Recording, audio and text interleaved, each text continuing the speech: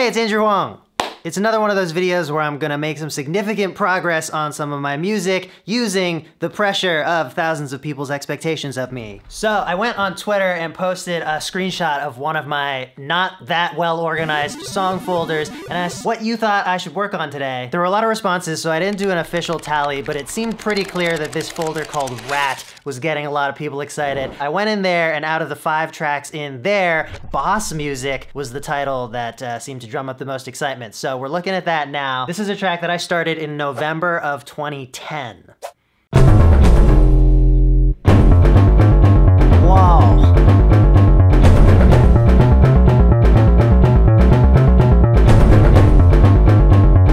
Yeah, Boss Music.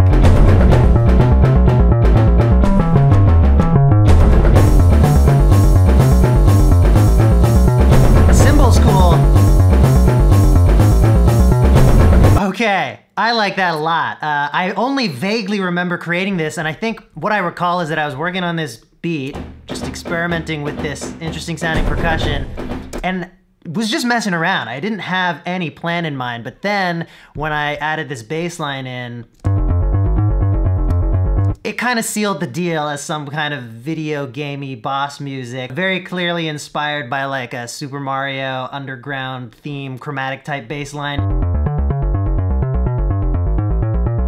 100 points if you can tell me what key this song is in. So here's the thing though, for the purposes of this video, I think this song is done. I mean, what am I gonna add to this? It's already perfect for a little Nintendo boss battle. I deem this song finished. Let's check out the runner-up, which on Twitter looked like it was Rut Rat. This is a project from 2009, July 2009. Let's open this up. Ooh, okay, sparse, very basic.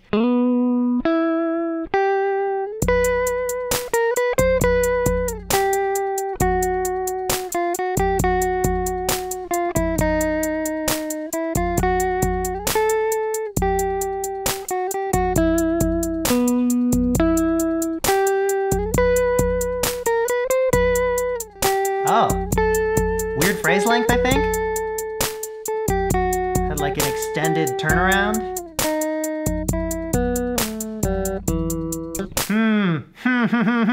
What is this? What was I trying to do? Clearly everything is demo, like the guitar, it doesn't sound like it has any effects on it. Oh, okay, a compressor and an EQ. And then this is like a default 606 kit in Ableton. So, whew, we could go a lot of places with this.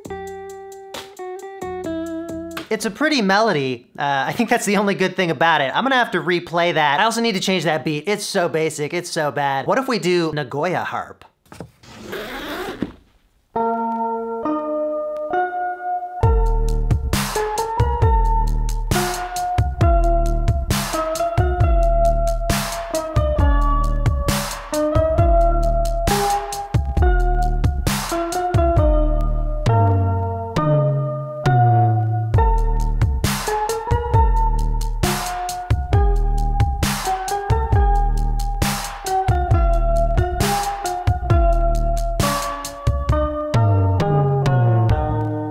Love that harp, so much fun. As you heard, I also completely redid the drums. I'm really liking them now. They're sounding big and fat. Let me show you what I've got going on here. I made them with the Reason Rack plugin, and Reason are today's sponsor, so thank you so much to them for supporting my channel. We're also doing a huge giveaway right now.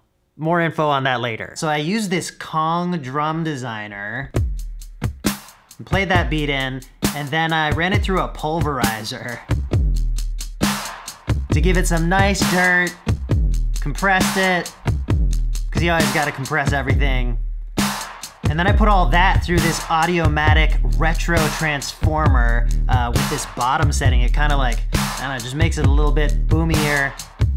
Gives it some nice old school glue. I think this sounds super dope. I'm sure a lot of you are familiar with Reason, the digital audio workstation. I've mentioned before on my channel that it's one of the earlier DAWs that I got into.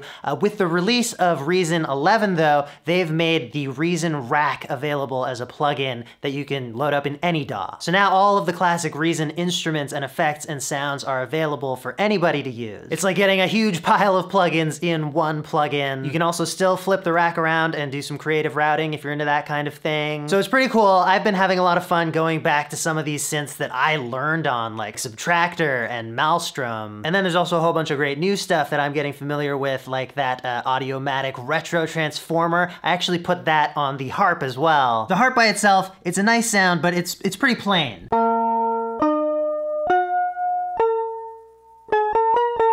So I put the effect version of the Reason Rack plugin on, and I ran this harp through the echo.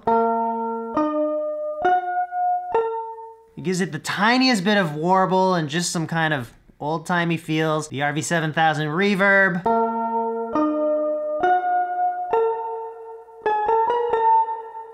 And then again, that Audiomatic Retro Transformer, this time on the vinyl setting.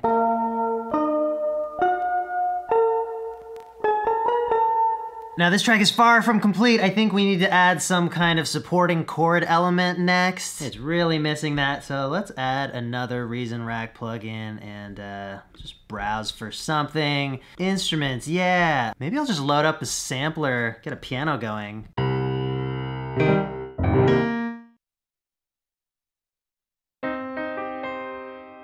Okay, I like the tone of that one better. I want some delay on it. We could go with the echo again. I just really love it, you know. Rolling space echo emulations. Can't go too far wrong.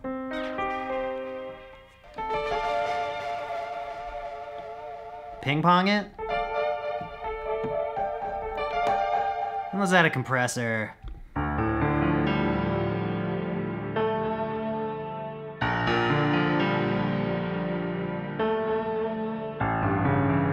All right, I came up with two piano ideas. There's this one that I played.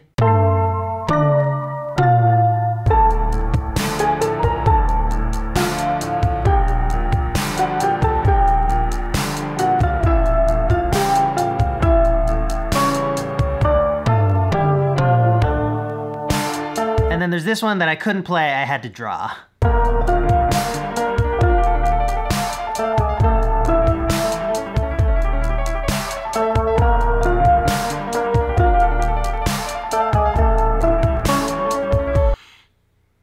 My brain is feeling kind of dead. I'm gonna take a break.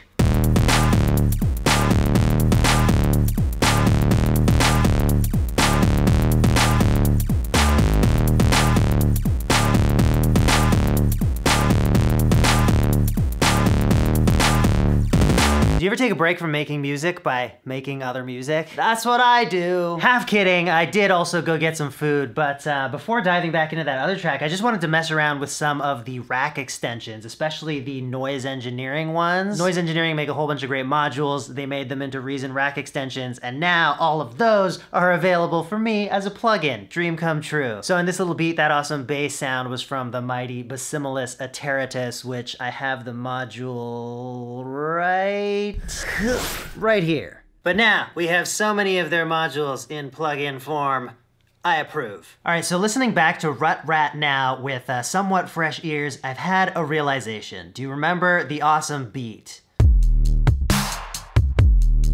It actually sounds better if I completely remove that.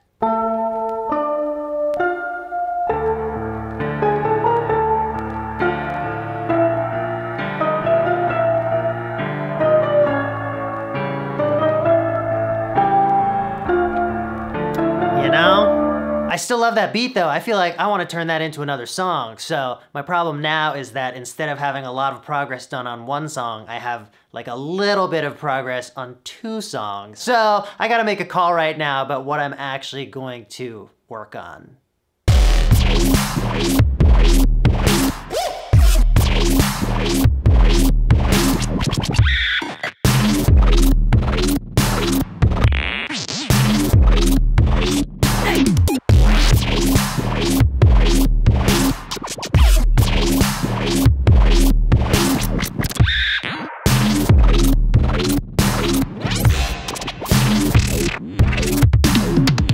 So I was just messing around with Subtractor and came up with this sound.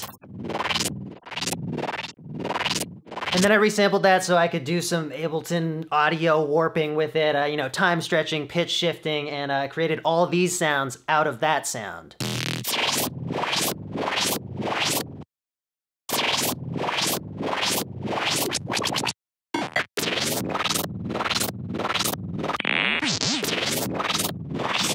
Then I added in a couple more sounds. We've got stuff like this and this. Those are from Splice. I took a woo from my old Foods and Dudes sample pack. Sublab through the Melda Wave Shaper for the sub. I also found this one preset using Thor, one of the Reason Rack synths, and it's unbelievable. It sounds exactly like a scream, but it's not a sample, it's a synth. Wild, wow. All right, it's been a long day. I'm gonna call it there. Got a lot done, had a lot of fun. Enter the giveaway. More details in the video description. Thanks again to Reason for sponsoring. Check out Reason Rack if you're interested in getting a whole bunch of amazing sounds and effects for a very good price in your DAW, whether it's Reason or not. Boom. Thanks so much for watching. Love you lots. See you in the next video real soon.